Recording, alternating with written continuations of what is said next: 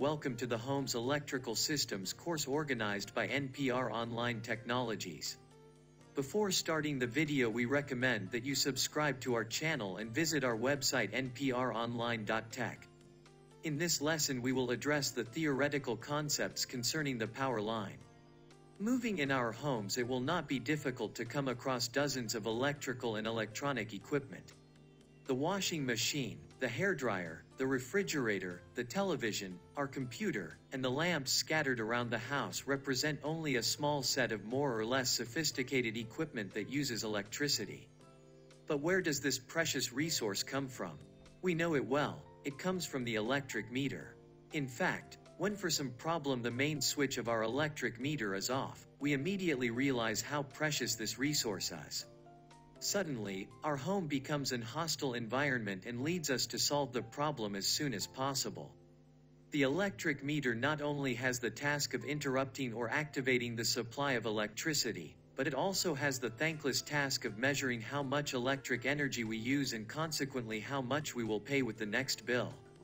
At least two electric wires are connected to our meter. They are called hot and neutral. Moving from one country to another, there are several alternative names used for the hot wire. They are live, line, active, and phase. However, to avoid confusion, we will use only the term hot in this course. In some countries there are configurations with two hot wires, but for simplicity we will consider a configuration based on one hot wire and one neutral wire. These two wires walk around our homes and supply all our electrical and electronic devices and appliances. It is important to use a different color for hot and neutral wires in order to be able to easily distinguish them. However, even for wire colors there are different codes depending on the geographic region. In this regard, we will use the color coding adopted in Europe, where light blue is used for the neutral wire, while brown, black, and gray are used of the hot wire. Several resources on the internet, for example Wikipedia, provide the color coding adopted in each geographic region. In addition to these two wires, there is a third wire that is added to the electrical system for safety reasons and to protect us from possible electric shocks. This is the protective cable connected to the Earth system, and in most areas in the world, such as Europe, the yellow-green color is strictly used for this cable. Anyway, it is preferable to refer to the wide documentation available on the internet to know the color coding used in a specific country. The coloring of the cables, in fact, is not random but is regulated by specific rules. On the other hand, the coloring of the cables allows their easy identification, which is very important not only to speed up the wiring operations but also for safety reasons. As it is easy to understand, it is not the same thing to touch with bare hands the copper conductor of a yellow-green cable and that of a brown cable.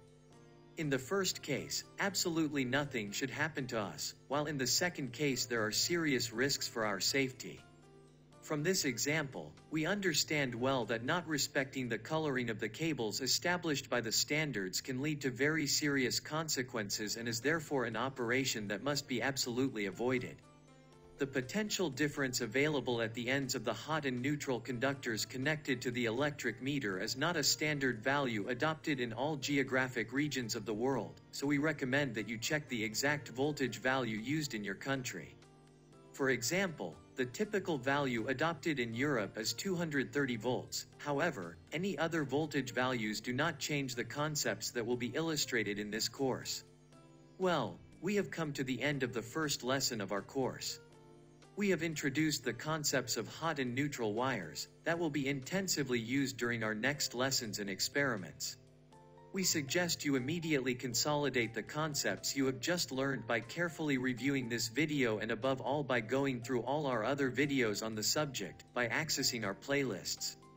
We remind you that our npronline.tech website is active with numerous insights on these issues. We also suggest some useful actions that will undoubtedly contribute to the growth of this channel. In particular, we invite you to send us your comments, to like this video and share it with your friends. Finally, don't forget to subscribe to our channel to stay up to date on all our activities. Thanks for your attention and see you next time.